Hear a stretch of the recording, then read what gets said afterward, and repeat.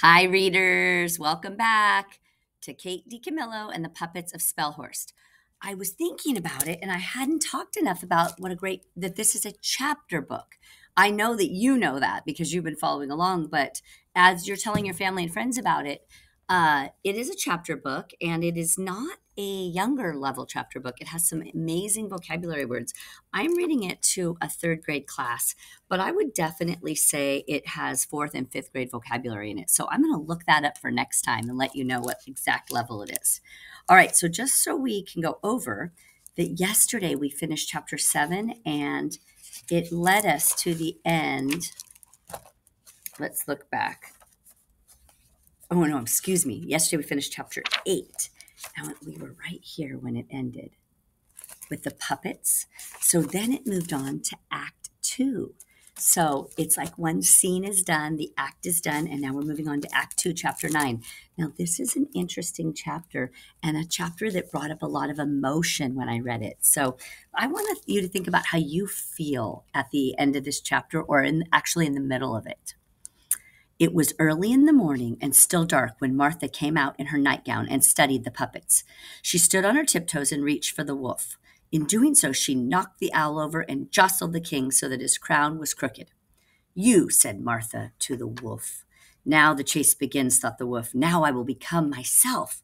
Martha took the wolf to another room. She sat down to the floor and held the wolf up close, inspecting her. Remember, we've learned that the wolf is a her. You could kill someone with those teeth, said Martha. Yes, thought the wolf, exactly. I'm going to get rid of them, said Martha. The wolf felt lightheaded. Had she misunderstood the child? She had not. Martha immediately set to work using a pair of pliers. So pliers are like a pair of scissors, but they come apart and they're solid, thick, flat on the end, and you can pull things out with them. If like a nail gets stuck somewhere, you can pull something out. She has a pair of pliers in her hands. Breathing through her mouth in terrible concentration, the girl succeeded in removing 2 teeth from the wolf's mouth. And the wolf felt such grief, such tremendous grief. How many teeth did she have? No one had ever said. She had never counted them. So if we're looking here at the picture on the bottom, here she is removing her teeth, the teeth that are so important to the wolf. Probably the most important thing she feels about herself. She's always saying, and I have such sharp teeth. How do you think that makes her feel having those teeth removed?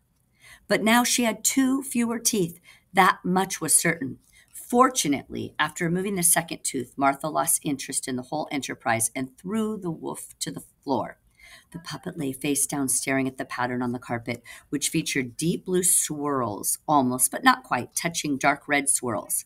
This design, one color reaching for the other, but never quite meeting, repeated over and over again. The wolf thought that she might be staring at the pattern in the rug for the rest of her life. She did not care. Nothing matters, thought the wolf. If I do not have all of my teeth, then nothing matters. Oh my goodness. Let's talk about how she is feeling. What words would you use to describe besides sad? What would you say? Is she tremendously depressed? Is she devastated? What words would you use to describe how the wolf is feeling at the end of this chapter? Wow, that was chapter 9. Thank you for joining us.